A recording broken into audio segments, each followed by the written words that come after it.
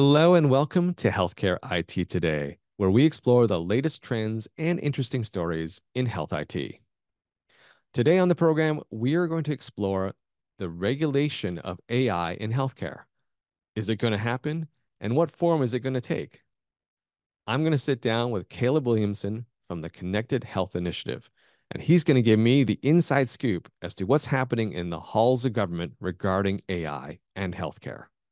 I think you'll find this conversation super interesting and super relevant. Let's get to it. Hello, Caleb. It's great to have you on the program. Hi, Colin. I'm excited to be here. It's going to be a great day. Yeah, I'm excited to talk to you. But before we dive into the topic at hand, for our audience, can you give us an introduction of yourself and tell us a little bit about your role and your very unique organization? Absolutely. So, my name is Caleb Williamson. I'm State Public Policy Counsel with the Connected Health Initiative.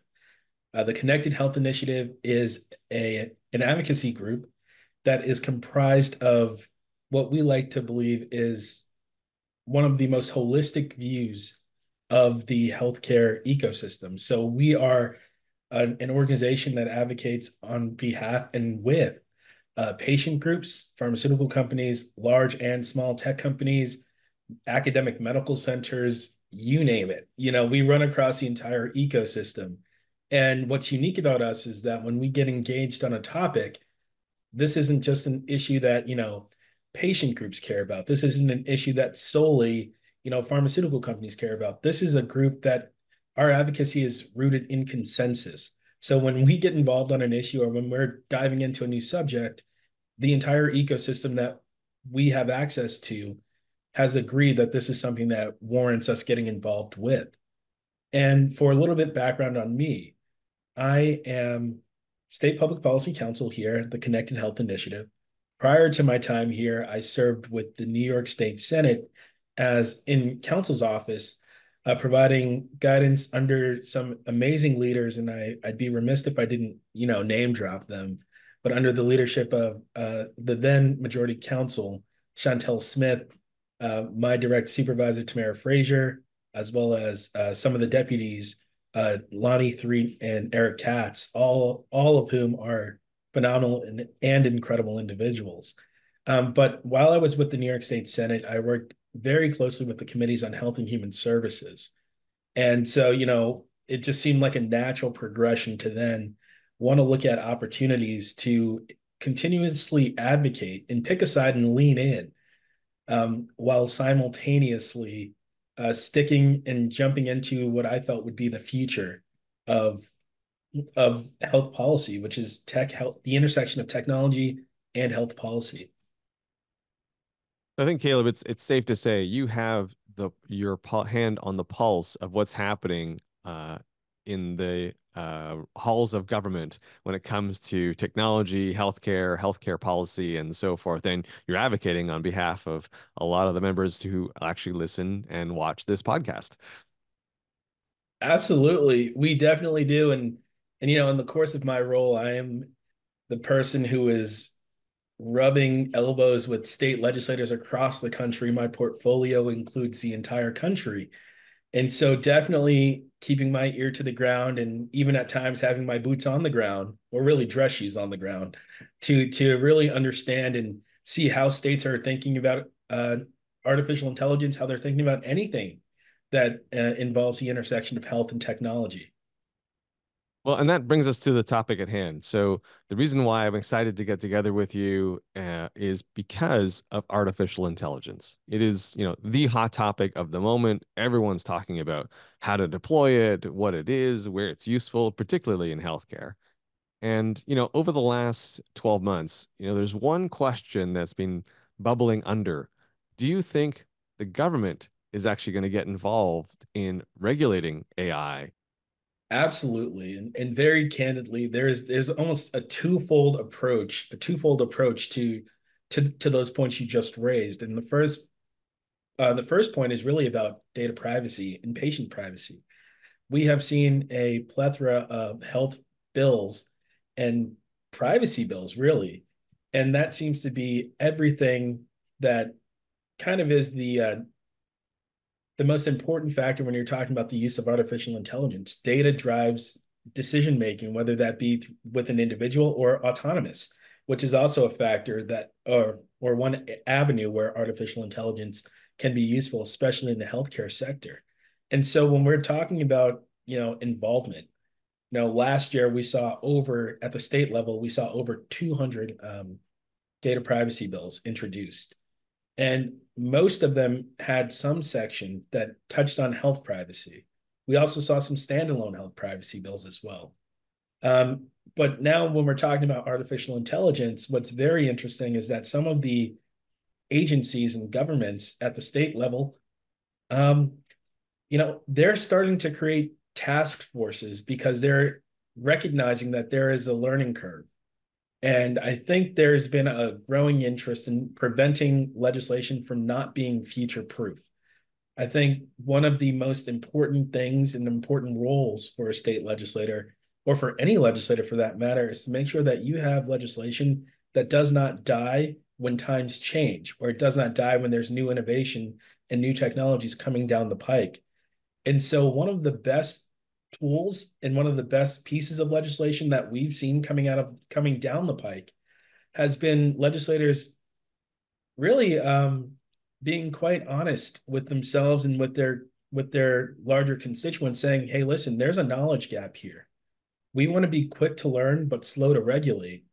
And that's a philosophy that I believe is the most thoughtful and the most important when it comes to regulating something that has taken the world by storm, which is the use of artificial intelligence.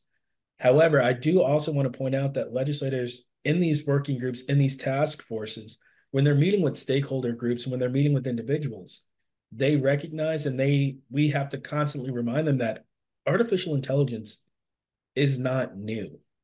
Our understanding of how it's been utilized or the access to it by the general public may be a little bit more new. However, the use of it by various organizations, various companies, small businesses, large businesses, hospital systems, medical systems, and schools, it has been around for a very long time. And so these focus groups and working groups and study commissions, I think, are the best ways that we've been seeing states admit that they want to engage, but they want to make sure that they do so in a thoughtful manner.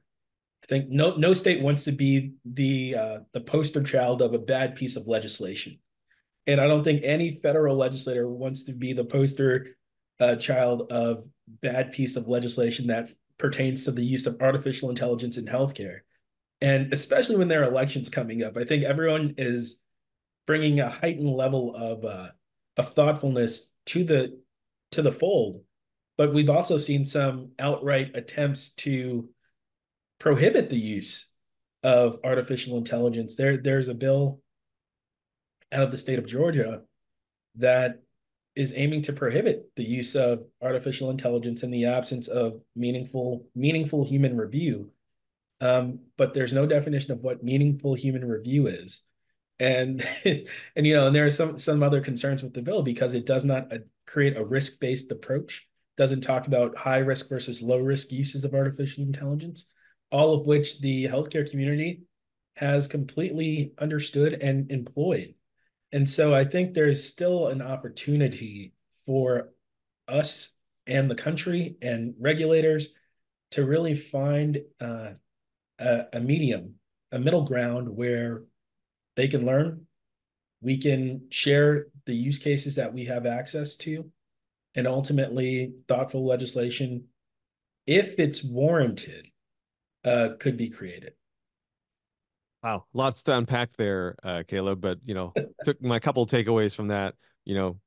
It's encouraging to hear that government entities are trying to be honest with themselves and admit that there's this knowledge gap, and they're creating task forces to try and bridge that gap to learn more. And they're being cautious and slow to regulate rather than trying to rush in here. I take that to mean that they're not feeling a big push to regulate AI at the moment. Like, it doesn't, from what you just said, it doesn't sound like there's this like big pressure that, oh, by the summer I have to have something in here. There doesn't seem to be that maybe a public outcry or anything as of yet to really force the hand of the legislators. So that's why they are giving themselves the time to learn. Would that be a fair statement? I think for some legislators it would be a fair statement. I think for other legislators, and we have to also remember the various role that movies have played in our understanding of artificial intelligence. And I think about movies like iRobot and things of that sort, where where there are a lot of legislators who operate just with a fear of the use of the unknown. And so, while there are a lot of bills that are focusing on creating task forces that are supposed to learn about the various uses of artificial intelligence, there are some proposals out there that are really a direct result of the fear of the unknown, not just embracing the unknown as a beacon of hope, but there are rational fears associated with artificial intelligence as manifested through some of the proposals that we've seen and even through some of the conversations that we've had with the task forces.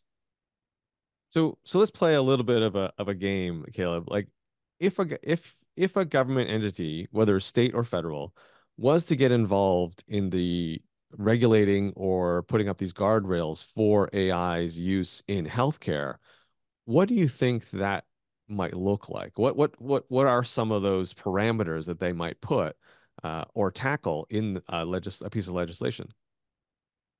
I think one of the areas that they would definitely have to include some guardrails in, and what a guardrail would look like, is creating commissions that will further explore all the uses of artificial intelligence in healthcare. And all is very sweeping. I know that's very tedious, and commissions take resources, time, and money. But I think it's important to think about that primarily because we need to make sure that there is a uniform body of legislation that can come out that understands what high risk uses of artificial intelligence in healthcare looks like, what are moderate uses, and what are low risk. And I say that because what may be considered a high risk in one state, another place may say, hey, listen, oh, we do that every day. That's we don't need review of that. We at the CHI, we do not deny the importance of having human intervention and human oversight, but we want to make sure that it's not warranted for every step of the process where artificial intelligence has been created to expedite our ability to increase the quality of care shared with patients. I would say most importantly, um, we do not want to see a patchwork of bills and regulations that are flooding the country. We're seeing that currently with data privacy.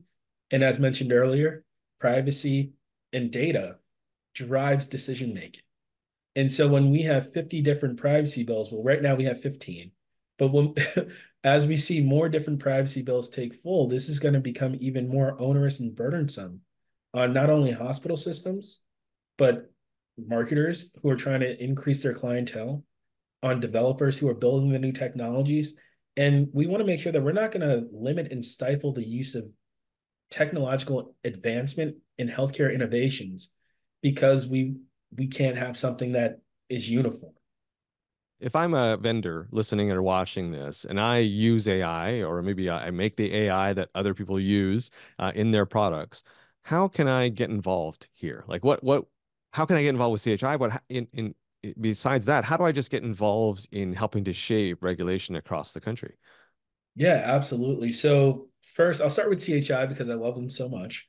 But one of the main best ways to get involved is to go to our website, look at our resources, and also if you're interested, and I hope everyone who watches is interested in getting engaged, to check out our website, which is connectedhi.com. And even there, we have a list of resources, we have publications that we still to this day circulate as well. And ultimately, if you are building something, if you are utilizing artificial intelligence in some way, shape, or form, there are some resources as well that you may be able to tap into. There, I know if it's helpful, there is a company called Plural Policy that has a free version of a legislative tracking tool. And that is a great way to, play around and see what proposals are coming out of the states as well. I will say that, knowing what's coming down the pike is very different than engaging on it. And that's where I think CHI really, really is the meat and potatoes for all of that kind of work. But I would say that staying in the know is your best friend, and recognize that early investment in your company's ability to advocate is the dividends and the returns are going to be so much higher than compliance costs in the event that one chooses to sit on the sidelines and just wait until it is a problem.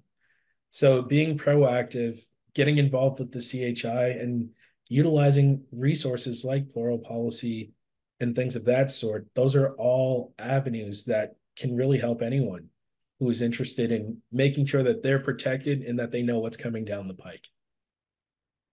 I'm going to assume getting involved with CHI can take many different forms. There's lots of different ways that people can get involved, but maybe in a short response, can you give us an idea of what getting involved, as opposed to consuming just your content, what does getting involved with CHI look like or feel like?